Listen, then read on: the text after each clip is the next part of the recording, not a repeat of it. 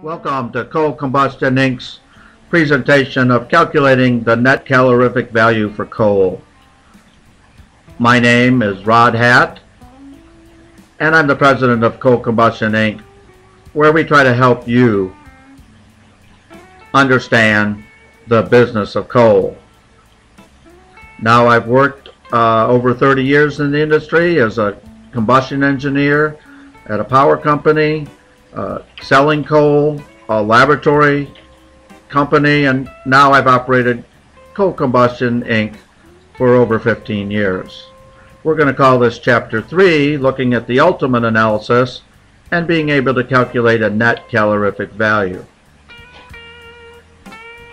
Now, the net calorific value is the measured gross calorific value from the laboratory in an as-received basis, minus or subtracting away the energy that it takes to convert the moisture in the coal into steam.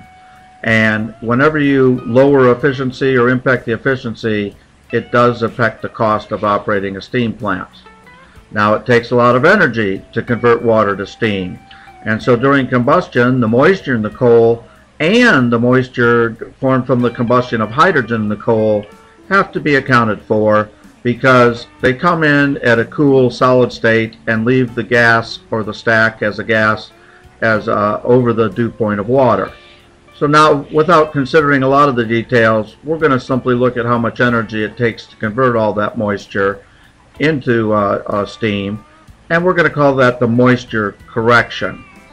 Now, using BTUs per pound, this is what the actual equation looks like.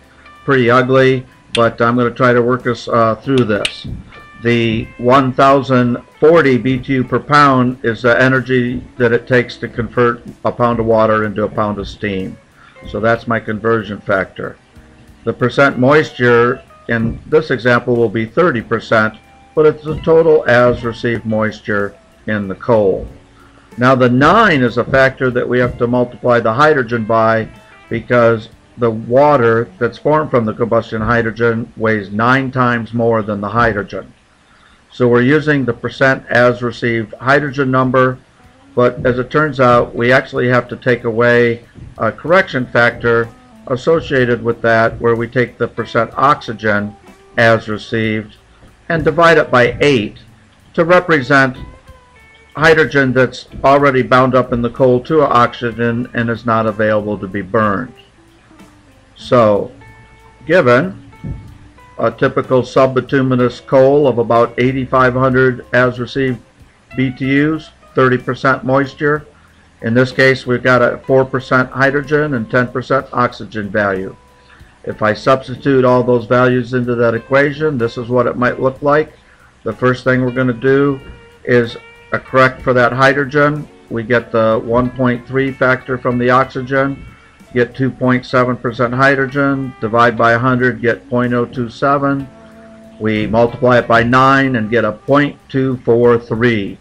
That's the number of pounds of, or the percent in pounds of moisture that the hydrogen forms. Add those together, multiply it by that energy, and it looks like in this case it takes about 565 BTUs per pound to convert that moisture in the coal to steam, and so a net calorific value of 79.35. If we want kilocalories per kilogram, we divide by 1.8, and in this case a nice 4,400 kilocalorie per kilogram net BTU coal. Hopefully you have a wonderful day, and please keep in mind that Coal Combustion tries to inform people about coal quality and combustion issues. We have a lot of papers and other activities, including videos, at the coalcombustion.com website. Thank you again so much. Have a great day.